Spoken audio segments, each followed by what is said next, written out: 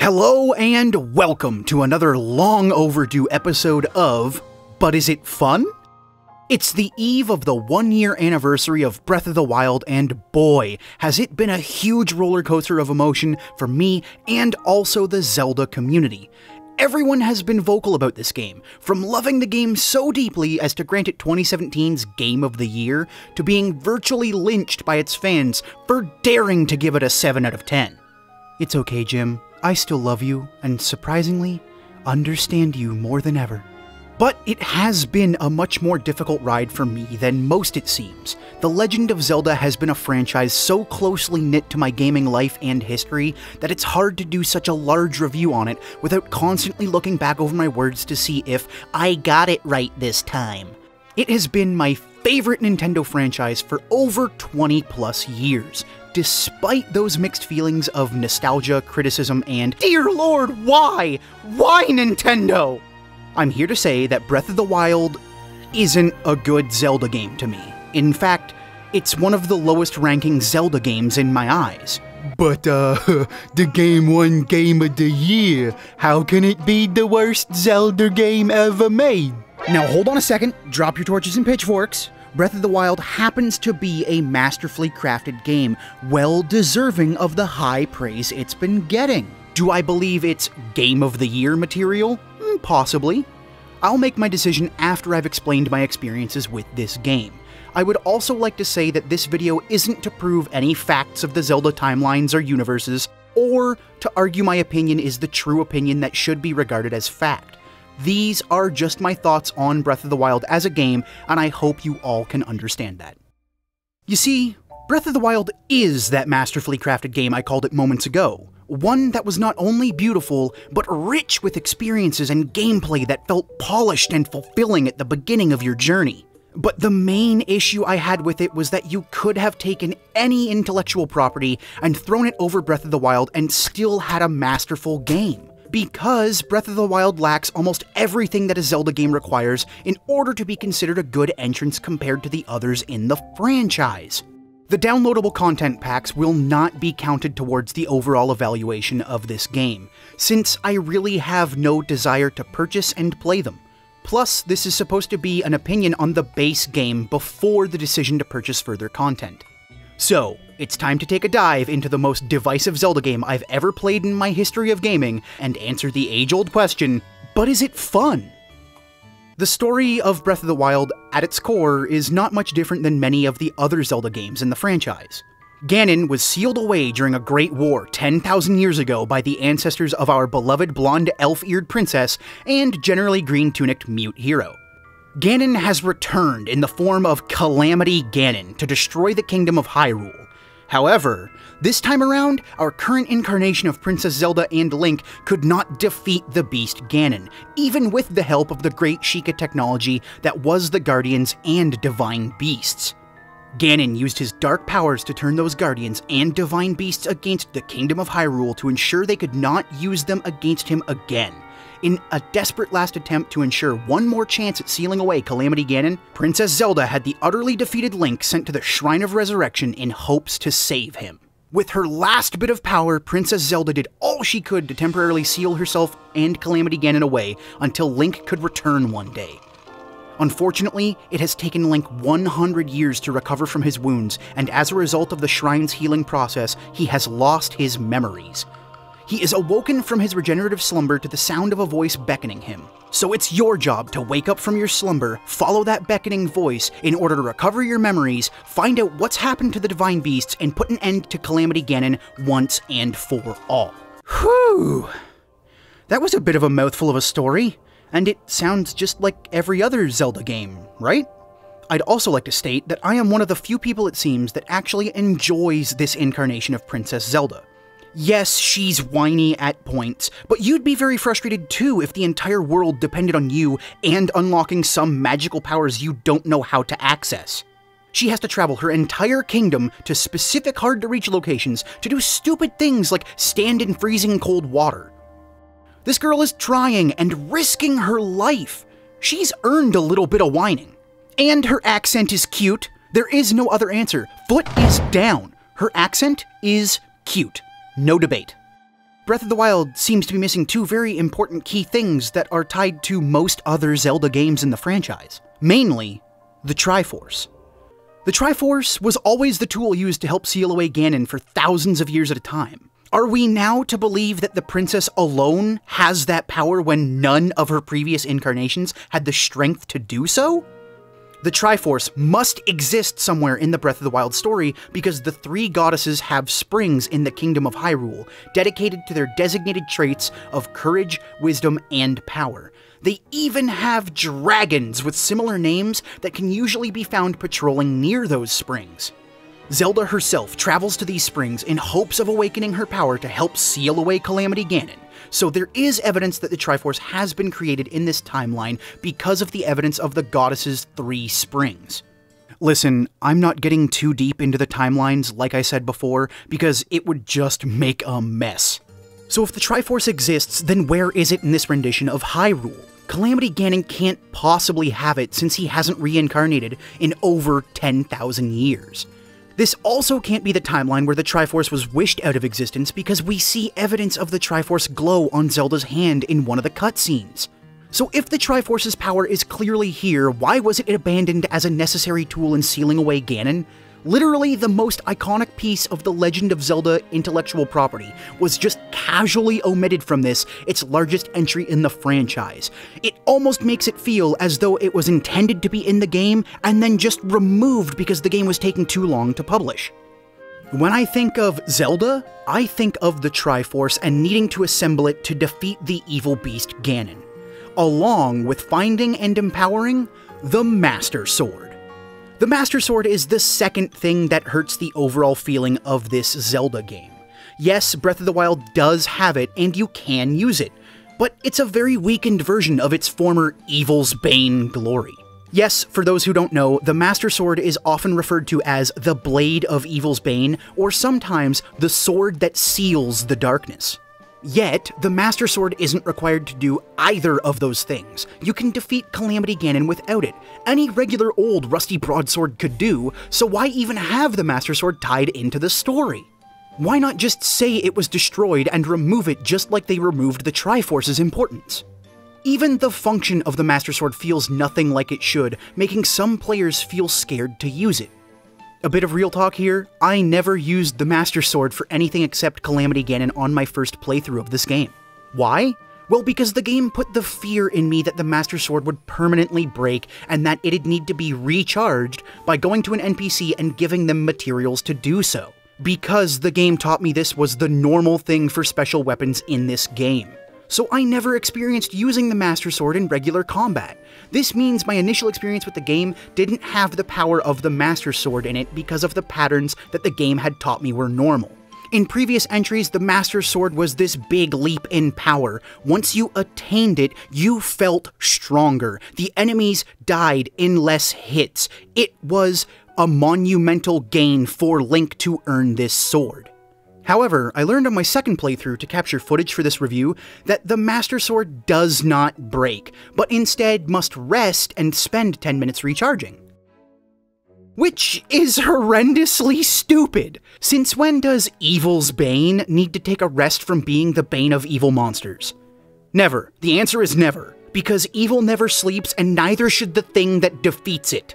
Without the need for the Triforce or the Master Sword to stop the evil threat, where is the need for this game to be in the Zelda universe? You've always needed at least one of those two items to help seal away Ganon.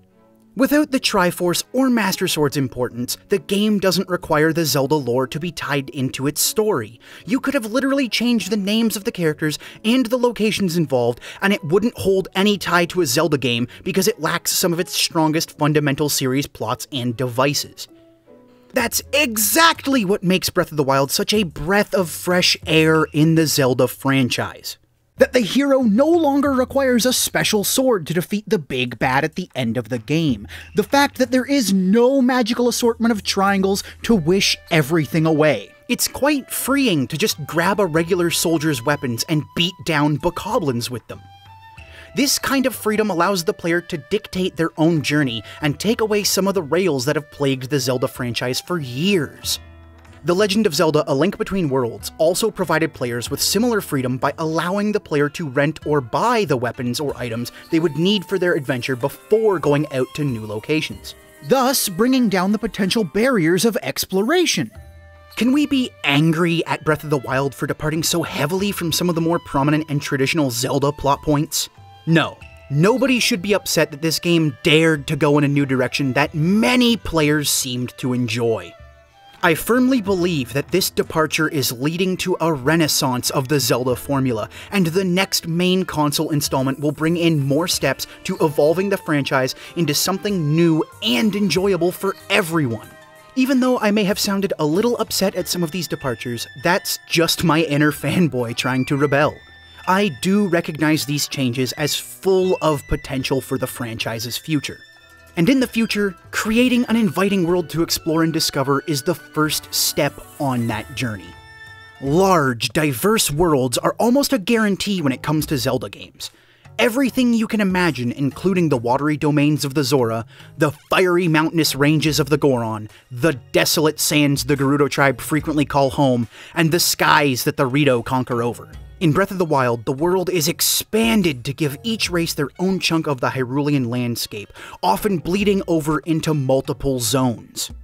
In previous games, the races usually only had small areas inside their designated one zone. So, in Breath of the Wild, it feels like the races have been given actual domains to explore, massive tracts of land or river where their people call home. The amazing use of verticality also helps extend the grasp of this world, allowing you to climb to even the highest mountain that you can see off in the distance. There really isn't a place you can't go that you can see. Unless it's raining, and boy, does it rain a lot in this game. It felt like each time I absolutely needed to climb somewhere important, it was raining and I had to wait for it to stop. And if you do not have a large stamina pool, climbing while raining is near impossible because of the slipping setback that happens every 4 to 5 steps up. There is no workaround for this except for having a larger stamina pool or a lot of food items to replenish your stamina. The music in this game also magnificently accompanies the atmosphere of each region. Whenever you travel to a new region, you can feel the atmosphere change between them, and the music certainly plays a good part in helping that immersion. Along your exploration of this world, you'll find the Sheikah Towers, which will give you regional maps allowing you to see the details of the matching region. You'll also run across a lot, and I mean a lot, of these little structures called shrines. These are your main puzzle-solving fix for this Zelda entry. The majority of these shrines will have a spirit inside that presents you with a challenge. Some are straightforward, like putting a ball into a socket using your Sheikah Slate powers, while others can be major tests of your combat abilities. However, the big issue with all of these shrines is that they all look the same. No matter what region of the world you're in, the shrine's inner chambers do not change in theme. It would have been such an intuitive and beautiful choice to have shrines in the desert have sand or rock used in their puzzles and themes, or, similarly, shrines atop mountains have snow and ice in theirs as well. I feel as though this was a large oversight that was not done more than a handful of times in this game, and the only change that I can remember is that some shrines had ivy growing along the walls that you would need to light on fire. Doing over 100 shrines makes them all blend together and become completely unmemorable and lacking any lasting impression. The addition of regional-based theming to these shrines would have been a great touch to world building for Breath of the Wild. Not only that, but on subsequent playthroughs, shrines become more of a chore than anything. And for one of the largest pieces of this game, that's not good. Another huge misstep Breath of the Wild took was that it departed from the classic dungeon formula. Part of the greatness of Zelda games is discovering the new dungeons to delve into and conquer. But in Breath of the Wild, there really is only the 5 dungeons, if you can call them that. One thing I was hoping for Breath of the Wild to have was discovering dungeons while exploring the world. Just imagine how much cooler it would have been to be exploring a largely forested region of Hyrule, and the further you get into it, the more spiders you keep seeing. The forest trees now become almost entirely covered in webbing, and the floor littered with bones. entrance. A massive circle of bones lay in front of one of the largest trees in the forest, and as you walk closer, the forest floor breaks away beneath you, and you are now in the lair of Goma, the Spider Queen, and have to escape her dungeon. That would have been an amazing way to have dungeons done, even if they were optional and not story-related. It would have filled the world out to have a complete feeling and also provide a major reward for exploration. Instead, the game constantly harps at you, "Hey, see that divine beast? Don't forget you have to go there. Huge and majestic, isn't it? It's a shame you have to go inside and defeat it. If only Ganon hadn't taken control of them all and turned them against us." We get it. The game never lets you forget this. It constantly feels like they expect you to stop playing for 9 months and come back forgetting what you know. The divine beasts also bring about the same feelings that the shrines did. At no point did I ever feel these divine beasts were individuals. They definitely felt very samey and lacking in personality and theme. Zelda games usually have amazing dungeons with tons of flavor and personality, making each one feel like an experience all on their own. But in Breath of the Wild, they feel like they've been designed to pander to the masses, simplistic designs with minimal puzzle solving. You could show me a screenshot from inside one of the 4 divine beasts and ask me which one it was, and I'd go, I don't know. Even the Ganon blights of each divine beast are laughable because of the flawed and infant stage combat system that destroys Breath of the Wild's combat feel. This is one of the major issues I have with this game. The fact that Breath of the Wild has absolutely no special or unique items or tools for Link to use is unthinkable! Yes, the Sheikah Slate offers you a few cool new abilities, like the ability to stop time for objects and enemies, or use magnetism to move metallic obstacles, or use Cryonis to freeze water to create pillars of ice so you can traverse over water. But they will all pale in comparison to the fun and utility of the hookshot. The hookshot was one of the most versatile secondary items Link could have. Not only did it have combat ability, but it also had traversal ability as well. The fact that Link used to collect these special items on his journey were what made certain sections of old games so memorable. The inability to traverse certain areas because you didn't have a hookshot, or Pegasus boots, or even something awesome like the Sand Rod. It made areas memorable. To me, they were the heart of Zelda. Not the Master Sword, not the heart containers, and not even the Triforce. It was those special items like the spinner that gave the franchise something special, and removing those from Breath of the Wild removed a huge part of the soul of what makes Zelda games fun. Breath of the Wild even rewards you with seemingly special items when you free a divine beast. The chief of the corresponding race will reward you with a special weapon, bow or shield that their champion used to wield 100 years ago. These should have been unbreakable weapons, but instead they ruined them by making it so they can break and you can waste materials recrafting them. They are nothing more than trophy pieces for the house that you can buy in Hateno Village, which takes a long time to invest into as well. Multiple side quests and thousands of rubies later, you finally get weapon racks to display these. They shouldn't have been the strongest weapons, mind you, but they certainly should not have had durability. This way, you always have at least one item of each type you can rely on that reminds you of your fallen champion friends. It would have added at least a little emotional depth to your journey, a deeper player connection to their favorite champion or race. It also would have added a feeling of progression to this game. A feeling of progression is certainly something this game lacks very heavily. No matter how strong you become, the enemies always become stronger with you, leading to it just feeling like Link is never getting stronger. Your defenses may get better to the point you don't need to heal as often with food items, but your offensive abilities always feel lacking. The more divine beasts you slay, the less common weaker enemies become, meaning the world is literally gaining strength as you are, which creates this dull void of that lack of progression.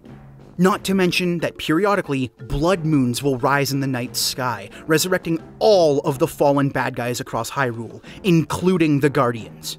Alongside this is, of course, the most divisive aspect of Breath of the Wild that I've mentioned a few times already: the weapon durability system.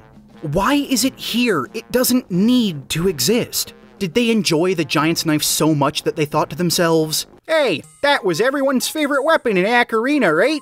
Let's make all weapons like that in Breath of the Wild! By the time you have broken all of your weapons in your inventory, you have been given dozens of opportunities to replace them, often by better weapons. The lack of weapon variety also takes its toll.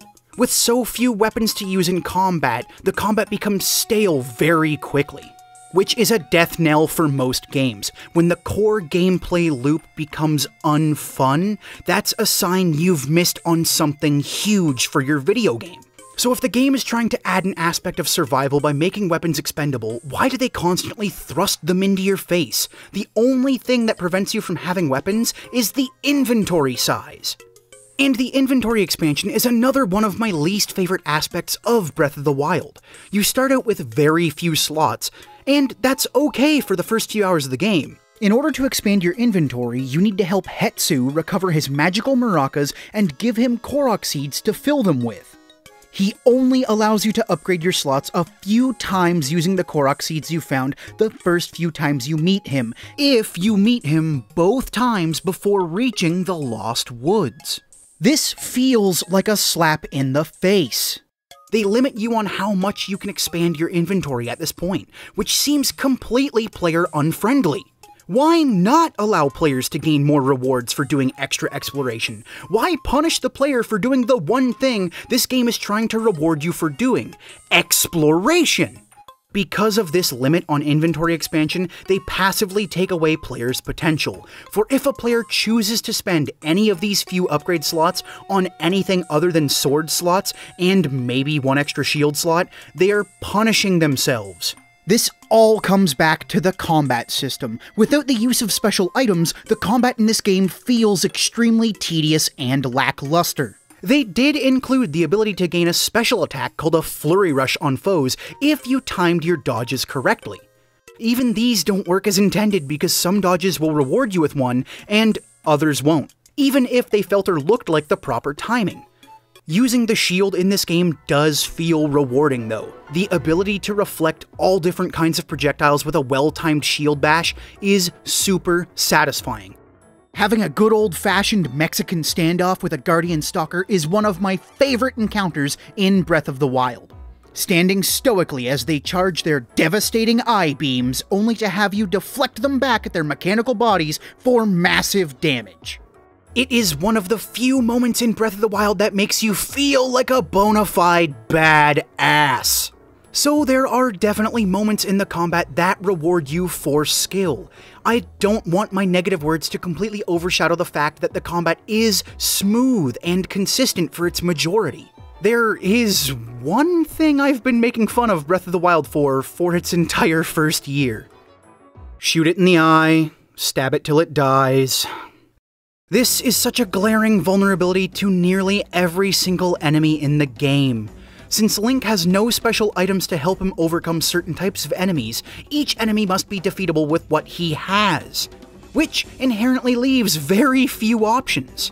This glaring weakness of shooting an enemy in the weak points to stun them, then slashing them, doesn't only affect enemies like the Stone Talus or the Hinox that roam the wilds, but it sadly also works on the Ganon Blights and Calamity Ganon himself to an extent. The dominant strategy to defeating every boss and mini-boss in this game is shoot it in the eye, stab it till it dies, and that just makes me sad as a Zelda fan. Bosses used to have these cool weaknesses to items that you'd have to figure out in order to defeat them. Granted, they weren't always difficult to figure out, but it was fun to do so. It was fun to use new items. It was fun to learn how they worked and what they could be used for. Remember Twin Rova from Ocarina of Time? Using the mirror shield to absorb their fire or ice magic, then shooting it back at whatever witch was weak to what you absorbed? That was awesome, right? It taught you how the shield worked. Now, in Breath of the Wild, every boss is just Goma from the bottom of the Great Deku Tree.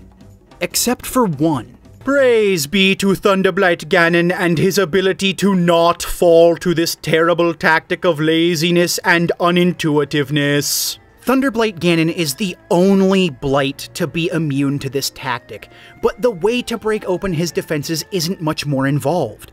You just hold up your shield and block his swift darting melee attack, then slash back as he gets stunned. I wish it was more involved than that, But hey, it's no arrow to the eye, so I guess it's good? Plus, his second phase also provided the most challenge for me out of all 4 of the Blights. The way you're supposed to take him down is by using magnesis on the rods he summons into the fight that will eventually get struck with lightning. Manipulate one of these rods near him to shock him with his own attack and he gets opened up for damage. I ended up targeting Thunderblight Ganon with stasis to freeze him in time, and spamming bomb arrows to break his guard. It worked, but it took a few tries. I still commend him for being the toughest form of Ganon in this game. Not even Calamity Ganon is as difficult as Thunderblight Ganon for me, and that's sad. It's made even more sad by the state of the final dungeon and boss fight of Breath of the Wild. Hyrule Castle should have been this amazing test of all that you've learned and collected throughout your journey, as most final levels are. But nope, they robbed the final area of this game of any amount of respect because you can just skip the entire thing by climbing the walls or waterfalls to reach Ganon's chamber without facing a single enemy. That left me with this bland and depressing taste in my mouth. Kind of like Five Guys fries. Peanut oil is not good oil to cook fries in. It just doesn't work, much like this rendition of Hyrule Castle. Like eating a burger combo, you start the game out with this amazing world with great feel. It's delicious, like the good cheeseburger. So after you've finished eating the main meat of the game, and you're ready to finish it off by eating the fries, your brain is ready for something amazing to finish that initial burger experience off. But all it gets is a depressing cup of peanut oil cooked sadness, leaving you wanting more, or at least something more familiar and trustworthy to end with. Something reliable that you could have counted on. Breath of the Wild doesn't give you that satisfying ending. It's almost as if nothing you've done up to this point had mattered. As if all the hearts, the stamina, and weapons you've collected didn't really mean anything. Because cooked food items can grant me more temporary hearts and stamina than I can find, and faster. Not to mention, with the help of elixirs, you can boost your offensive or defensive abilities without upgrading your weapons or armor. This was a function of the game I very rarely used. I only brewed elixirs when necessary for new areas. The game never made me feel like experimenting with them was rewarding. I actually regretted wasting the materials. It was just another aspect of the game that felt as if it was unnecessary to implement. A player should never feel this when reaching the end of a game. Regret for playing the game is not an emotion you want to instill in a player. Unless it's part of your narrative, which it most certainly is not in Breath of the Wild. The final boss fight reeks of this sad feeling as well. It is awesome when all of the Divine Beasts blast Calamity Ganon to help you fight him, but after that, the boss fight just boils down to shoot your strongest arrows at his face and dodge to earn the Flurry Rush with the occasional Shield Bash Beam Reflect. And if you have the Master Sword, you don't have to worry about it breaking during this fight. Fighting incarnations of Ganon are the only times it will not break. Calamity Ganon provides nothing new to your experience. Much like his monstrous appearance, he's just a mishmash of every other enemy in the game, but not as strong or threatening. The Lynels are harder than Ganon is, and more fun to fight, to be honest. Because when I fight a Lynel, I feel like there are stakes there, something to prove or earn. When Ganon reaches his final transformation and shows his true form as the Beast Calamity Ganon, it's so disappointingly mundane. His appearance is large and menacing and awesome, but when you mount your horse in Hyrule Field and Zelda grants you a bow that can shoot light arrows, you expect this climactic, final test of strength. Riding around, dodging attacks, and aiming at weak points. But once again, Breath of the Wild departs from past Zelda boss fights and makes this boss so easy you can literally stand in one place and hit most of his weak points that spawn on that side. Ganon will not turn to face you, nor try to attack you unless you are directly in front of his face. He just stands there like fodder. The final boss is nothing but fodder. It truly bothers me to no end that the culmination of your journey, everything you've accomplished, amounts to the fact that the biggest threat to all of Hyrule is easier to kill than his minions.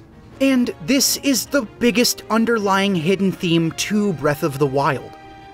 It's this huge, grand-scale adventure with so much to do and experience, but it all doesn't matter.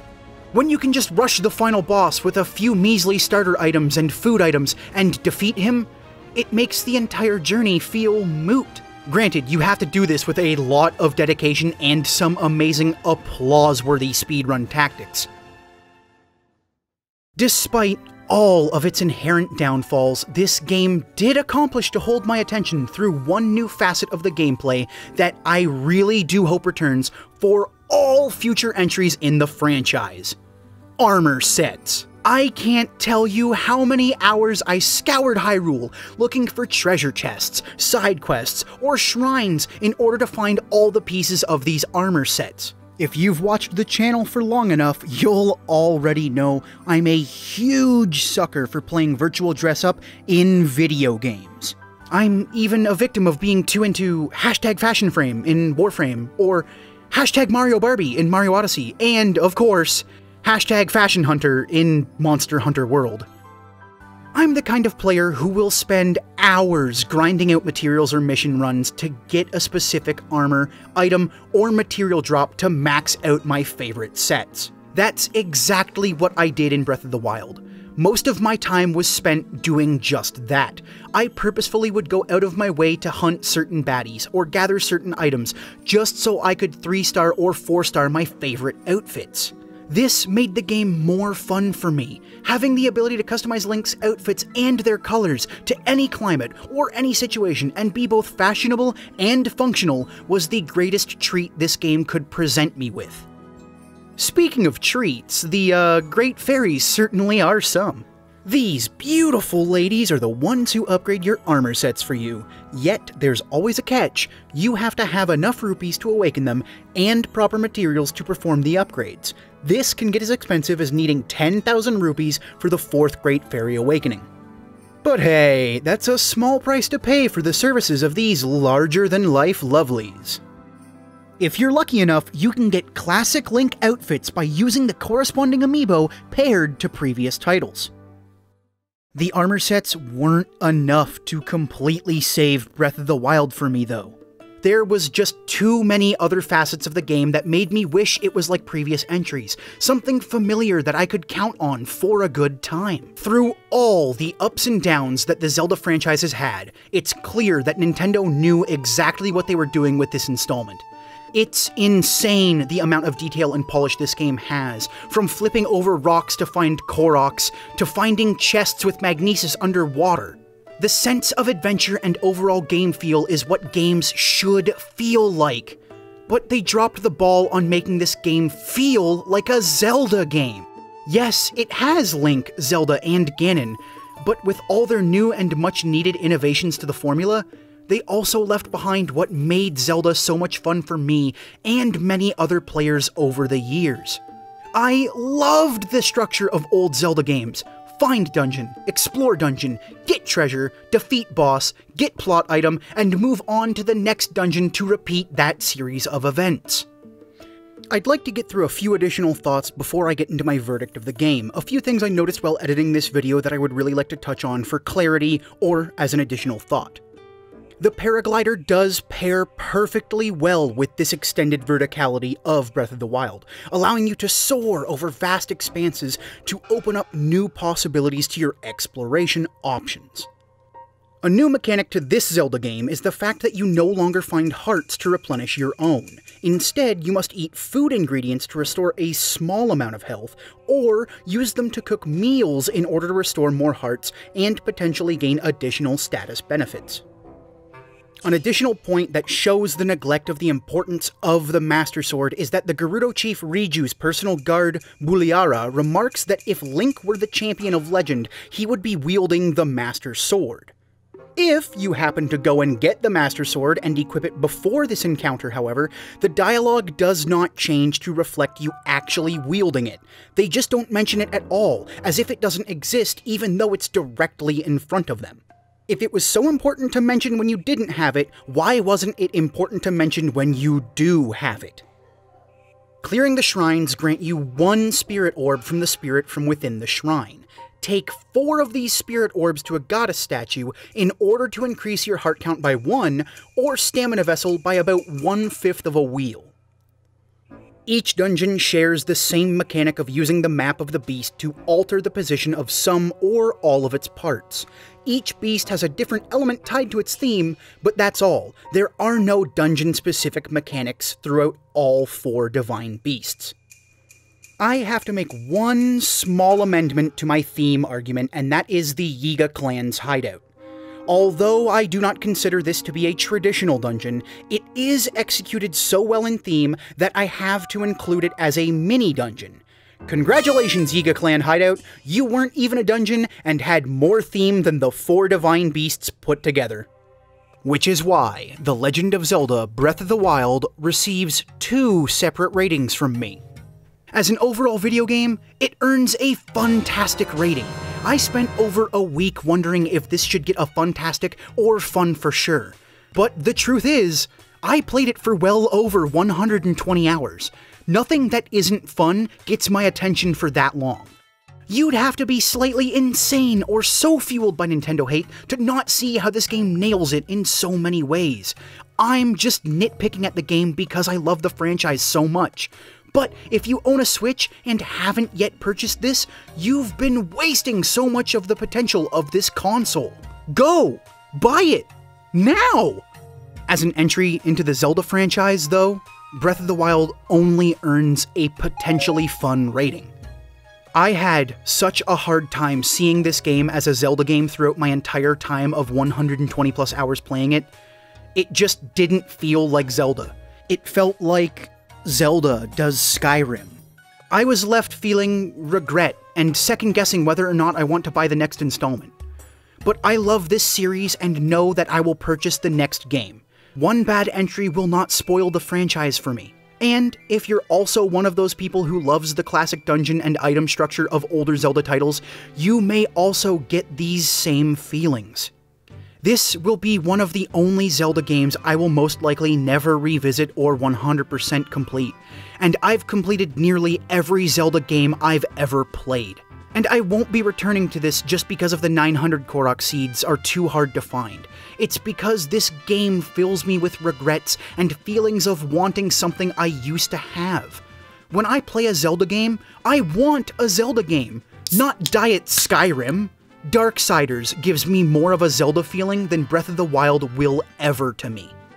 Like I said, it's not a bad video game by any means. It's very far from it. It is a masterful work of art. It's quite the accomplishment for Nintendo. And I'm very happy that it earned its place as 2017's Game Awards Game of the Year. I don't think it deserves to be. I personally would have chosen Cuphead or Mario & Rabbids Kingdom Battle. But hey, that's just me.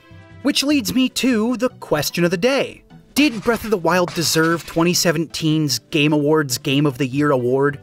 Or should it have gone to another title, and why? If you believe it earned it, or did not, don't forget to let me know in the comments below or on Twitter and Facebook at WhatBiif, WhatBiif. If you're new here, hey, how's it going? Thanks for stopping by and watching the whole thing.